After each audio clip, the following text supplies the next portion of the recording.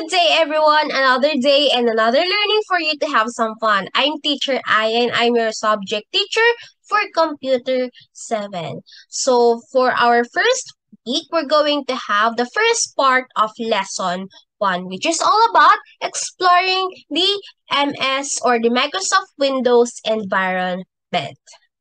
So, first, are you familiar with the word operating system?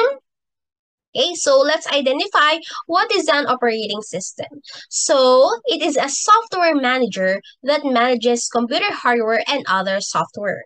It is the software in which all other software will install on, and it will also manage the resources. And despite the different operating systems available in the market, like we have Apple Mac OS, Microsoft Windows. Remember, children, when you saw the acronym OS, it stands for operating system. Okay, so going back, we have Microsoft Windows, Linux, Google Android OS, and also the Apple iOS. But the most preferred OS or operating system is, of course, the Microsoft Windows. Okay, so now let's have the history, or a little history about Microsoft Windows. So Microsoft Windows is a family of graphical operating system developed by Microsoft Corporation. And we have this called the General Motors Company. General Motors Company produced the first operating system in 1956 for the IBM 704 computer. And the International Business Machines Corporation, or IBM, produced more computers and mainframes, which triggered the development of more OS.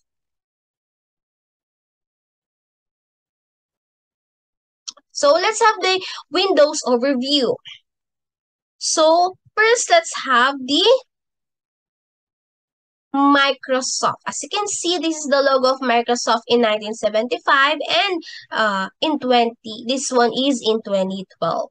So Microsoft was founded in April 4, 1975 to be exact, to develop and sell Interpreters, a basic computer program for early computers. And then on 1980, after 5 years, personal computer or PC became popular.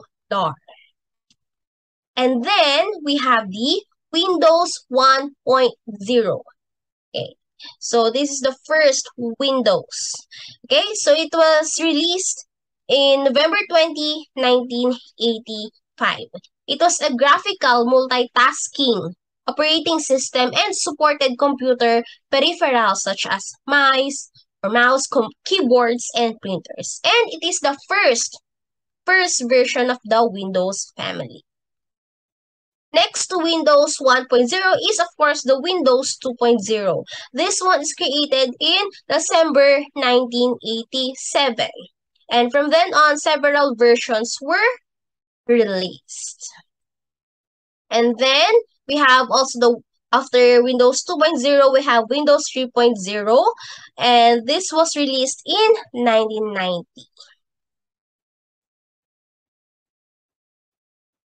And then after that, we have the Windows NT.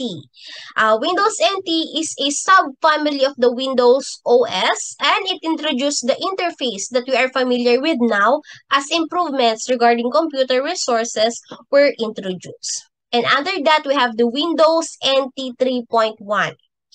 Okay? So, which was made for servers and workstations. And it is the first operating system under Windows NT, that is released on July 27, 1993. And now we have the very famous Windows XP. So Windows XP, it is one of the most popular and most successful operating system of Microsoft, and this was released or launched on October 25, 2001. It dominated the market for operating system during its time with over 1 billion copies by April 2014. And next to Windows XP is we have the Windows Vista.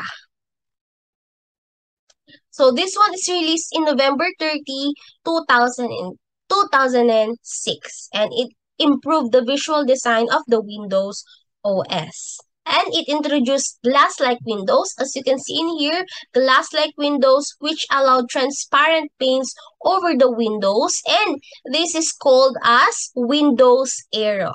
This glass-like windows effect is called Windows Aero. And we also have the Windows 7.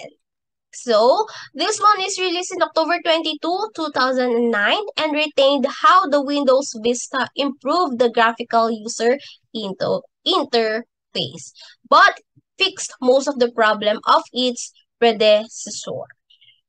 After Windows 7, we have the Windows 8. So Windows 8 is released on October 26, 2012, and it featured an entirely new user interface that introduced tiles. This is what we call the tiles, as you can see, which were square, non-transparent panels that were easier to click, especially for touchscreen devices. After Windows 8, we have the Windows 10. This one is released in July 29, 2015. It integrated features targeted for touchscreen while considering regular screens by introducing the tablet mode and also the PC mode. And of course, we have the very latest, which is the Windows 11. So this is the latest operating system in the Windows family, and this one is released last October 5, 2021. Okay, so now we're done with the MS Windows overview. Now, for example, we're going to open your computer or your PC. So, upon starting the computer, Windows may seek the user to identify which user will be used. Okay, just like this one. So, a computer may have several users or profiles created by an administrator. These are the different profiles. As you can see, we have different profiles in here.